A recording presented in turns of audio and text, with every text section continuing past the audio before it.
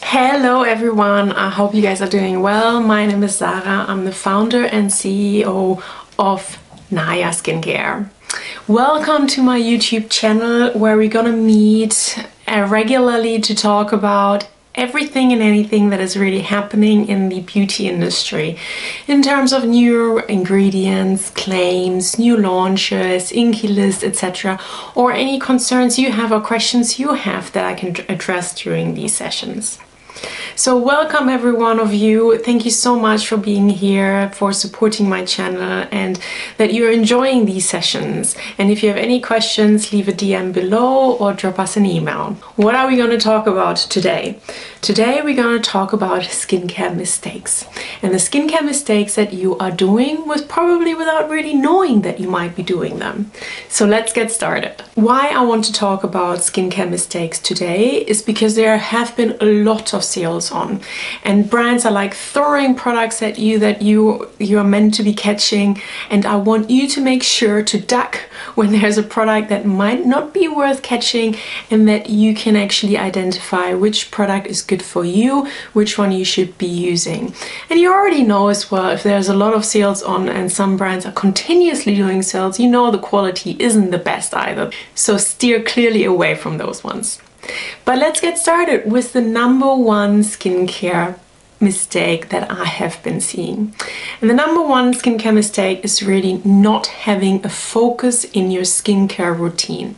And what do I mean by that, by focus? The focus is really that you are clear on what you want to achieve when you're adopting a skincare routine. A lot of times when I speak to my customers and I ask them, why are you using an exfoliating toner, an exfoliating serum, like a moisturizer, an oil, a diaper cream, and something else, and different things on top of your face?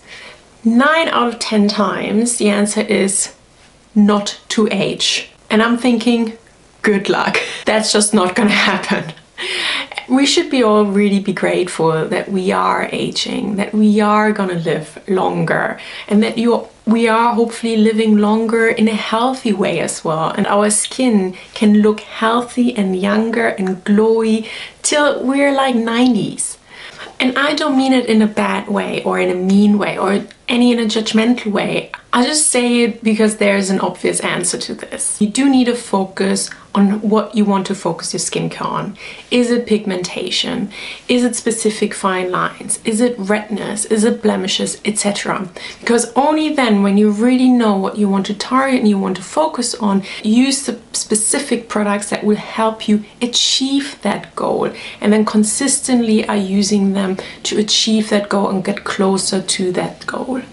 And then consistency is really key here, that consistently over the next 2 months, 3 months are using that routine and see the changes happening. And building a foundation, an everyday simplified routine, has never failed me, so give that a go.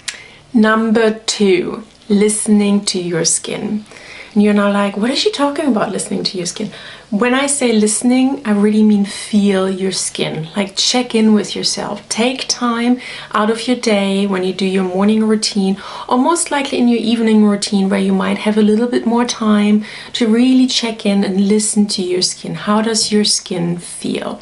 Does it feel calm? Does it feel balanced? Does it feel maybe irritated? Is it itchy? Is it dry? Is it oily? Like, how does your skin feel like? What does your skin feel like?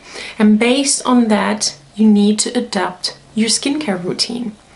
So if your skin feels irritated, is red, the last thing that you want to do is actually apply a retinoid on it, or like an exfoliating acid. When it's irritated already and it's itchy and it's burning, you have a burning sensation, the last thing you want to do is apply an active that might reinforce that sensation. So do make sure you're checking in with yourself. So if you are applying your cleanser and you're giving yourself a beautiful massage, that's what I usually do in the evening.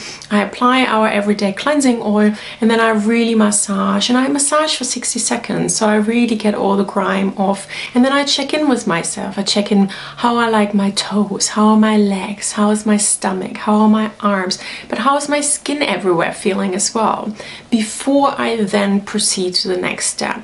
Because I do not then apply a retinoid or an exfoliant if my skin feels irritated, it feels like has a high level of sensation. I put something on that is calming, that is helping the skin to repair, to calm down, and sort of get a good night's sleep. So give this a go and let me know how you get on to really start listening and feeling your skin. I know it's super hard, in particular nowadays where you have so much noise going on, but it's even more important with all that noise going on that you stand still for a second and that you really sort of check in with yourself how you are doing, how your skin is doing. Number 3, adapting your skincare routine. What do I mean by that? So if you have dry skin or oily skin, your skin has different requirements when the environment around us changes. So if you're living in a countryside and then you're moving to the city, or if you have dry and oily skin and then you're going on holiday somewhere really cold or dry or like humid, your skincare routine changes accordingly as well. So if you are having, for example, oilier skin and you are absolutely fine with using like a sort of your cleanser, then you're using a serum and you're using a day cream, you might be then going to a more humid environment and all you need is your serum after the cleanser. And that's all good, you know, because you need to adapt your skincare. Like, it's in a humid environment and you might not need that much that you previously needed. The same is coming when you have dry skin. If you have dry skin and you're in a dry environment, you might need to add a lot of hydration into your skincare routine to build up these levels of hydration. But if you're in a humid environment, you might need not that much hydration as you might need in a dry environment. I know it can be very complex and confusing. Do check out my previous video about how you're layering hydration into your skincare routine, and I hope that will help you to answer some of those burning questions that might be coming up right now. Number 4, spending 300 euros or even like 200 euros on a hyaluronic acid serum. That is just robbery, it's a crime, it's stupidity. Don't do it. If you have money to waste, let me know and I'll send you my bank details. Because spending 300 euros on a hyaluronic acid serum is absolutely unnecessary.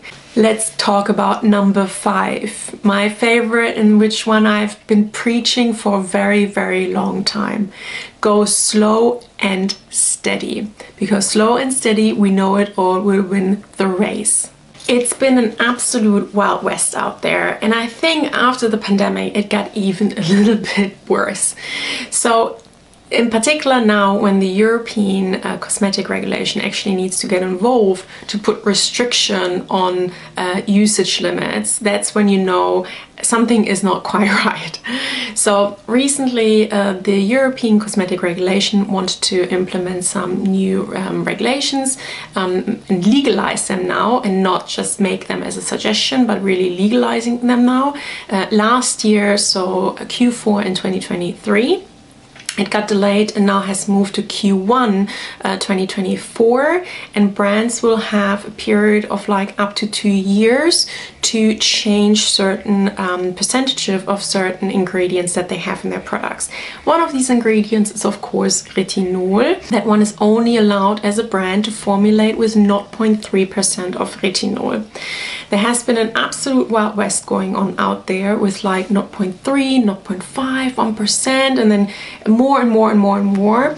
And then in particular, if you're a customer that is going to a dermatologist and then getting as well retinol prescribed, to then additionally on top of that using retinol from over the counter, you can just imagine what kind of headache that creates on your skin and what kind of skin damage that creates, in particular when we're living in a world where skin cancer is on a steady rise. So That's why then the European cosmetic regulation got involved and put an end to that and said, no, you can only now use 0.3% on your face. It's even less when you have retinol in a body product, but for your face it's 0.3%. And I absolutely applaud it, and I think that's the right thing to do, because it's about protecting customers, it's about protecting their skin and making sure they have healthy skin for the long run. So at Naya we have always use 0.3% of retinol in our Cacao Oil Plus A, which is currently going through a very exciting upgrade, and I can't wait to share more with you. So make sure you sign up to our newsletter on our website. But yeah, that's where we are now with retinol. And you do want to go slow and steady. Retinol is a very, very powerful ingredient. You don't need a lot of it. You have to consistently use something. You can't just expect to use something once or twice and your skin is incredibly. No, you have to use something consistently on a regular basis to really see the impact and to really see the changes. Do check out my blog about this as well, because there are also other ingredients that will have been impacted, like kojic acid, other types of retinoids, etc. And there are some more, so you are aware as well what you have to look out for, and you also are in charge of your own skincare journey. So do check out the blog post on our website. I will link it into the comments below. Number 6, over-exfoliating. I have no idea what happened, but I think it really started off during the pandemic, and everyone was sort of at home and maybe a little bored and get more into their skincare, and all of a sudden all these exfoliating sort of products kicked off, and everyone just like sort of started applying it, exfoliating toners, exfoliating serums, like you name it, like it was applied onto your face. And we still seem have not taken off our foot off the gas in terms of when it comes to exfoliating. The trick is really exfoliating intentionally, which is really a crime, or exfoliating unintentionally, which is really a tragedy. The thing is, like, there are a lot of products out there that actually have exfoliant acids in them, and they're not marketed or not communicated to the customer as an exfoliating products. So you as a customer really need to be aware of, need to turn around that product to look at that INCI list, and need to be aware of the key exfoliating acids as well that are going around in the market. The challenge with that as well is, guess what? Many brands are using exfoliating acids as a preservative system. That is then when the problem starts. And the exfoliant acids that I'm referring to is glycolic acid, lactic acid, malic acid, salicylic acid. I mean, these are your classic exfoliant acids. And if you are then using an exfoliator with one of these classic acids, then you're using exfoliating toner, then you're using like an exfoliating serum, and you're doing that twice a day, that is causing havoc to your skin, because it's just way too much to tolerate for your skin. And then you really need to take a step back to really look at your products and look, okay, what is in these products and how many times do I want to exfoliate? So take really the foot off the gas pedal so you don't overdo it, and make sure it's aligned with your focus, because ideally you really only want to like 3 to 4 times, absolute max. And if you have sensitive skin, you want to actually exfoliate far less than 3 to 4 times, probably only 1 to 2 times. So check out your products, have a look what's in there, and make sure you don't over exfoliate. That is the time when I really curl up like a little fetus into the corner and just see all these like get ready with me sort of Instagram video reels, and where they're using an exfoliator as well in the morning. If you want to exfoliate, do it in the evening.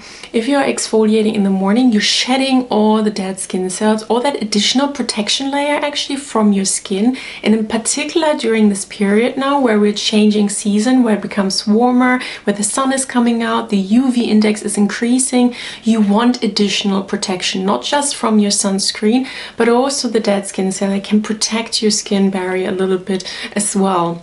And you don't want to expose it. In particular, if you have sensitive skin, you want an additional layer to protect your skin barrier. Number 7, I think we are now. Overwashing. I'm not sure what happened, but at one point it was like just wash your face, clean your face, and it has to be squeaky clean, to the point that it's really dry and parched, and then only it was clean. Your skin doesn't have to be squeaky clean, and you won't achieve it to be squeaky clean because you have to imagine your skin like a valley. There are hills, there are little valleys in there, and you won't get into each of these grooves anyways. But you do need to clean it in the evening to get rid of all the grime, rid of all the makeup that you might have applied, the mascara as well in particular, and before you start your skincare evening routine. But just don't overdo it. So if you have a tendency to have drier skin, or you have normal skin and you have no problems at all, or also sensitive skin, I would suggest and try not to wash your face in the morning. Just sort of like water in your face, and then off you go with your morning routine, ready to start the day.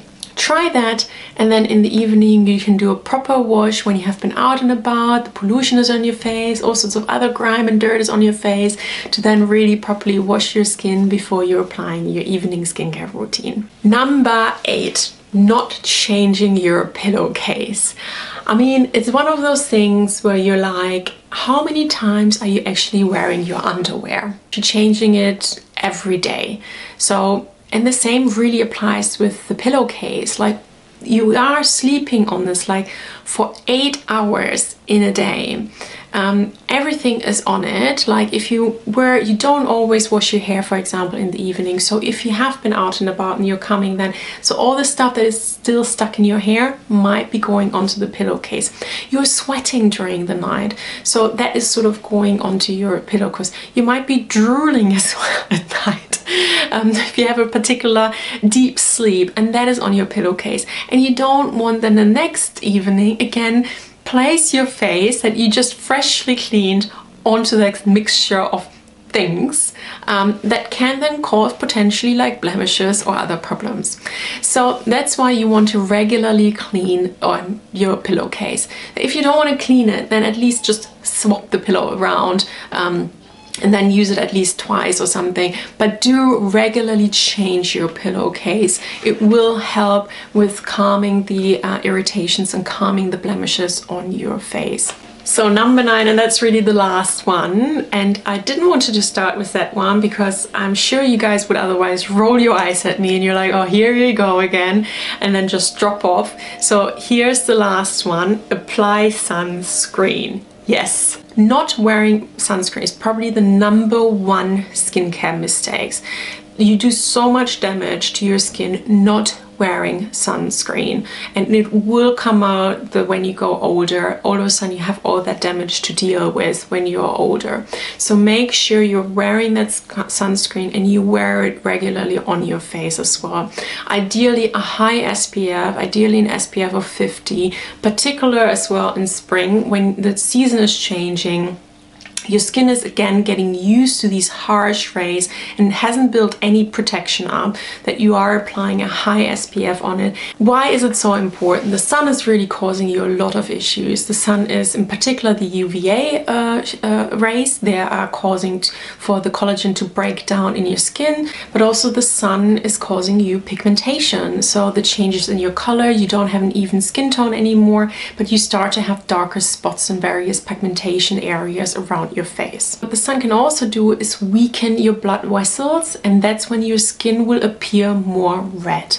That is one of the things that probably no one shares, but that's also a key problem that the sun can create, and that's why it's just so crucial to really wear sunscreen. And don't rely just on the sunscreen that maybe in the moisture is in, or maybe in a makeup is in. It's just not strong enough. Do really get a dedicated sunscreen that you can apply onto your face on a regular basis and that you enjoy wearing it. I know how hard it is to find like a sunscreen that you actually enjoy wearing. They sometimes feel really tacky or sticky, or they feel like they're drying out your skin, etc. Do check out our sunscreen, our SPF 50. It's very lightweight, it's a pleasant feeling to feel on, it has a beautiful smell, and I really enjoy wearing it. You don't at all feel it like actually wear the sunscreen, and all I need is a serum underneath, either our Aura or our Glow Serum, and then I'm ready to go and start the day. So I'm thinking, if you are investing in your skincare, if you are putting a lot of effort into your skincare routine, you are listening to all these videos, etc., and you're still listening to the video, then wear the damn sunscreen. I hope you enjoyed this video. I hope you took notes. I hope you got some insights and you learned something new as well. I enjoyed making this video for you. If you do have any questions, drop us a DM below, leave a comment, or drop me an email, and I look forward to our next session together. You have a fantastic day, and I see you soon. Bye.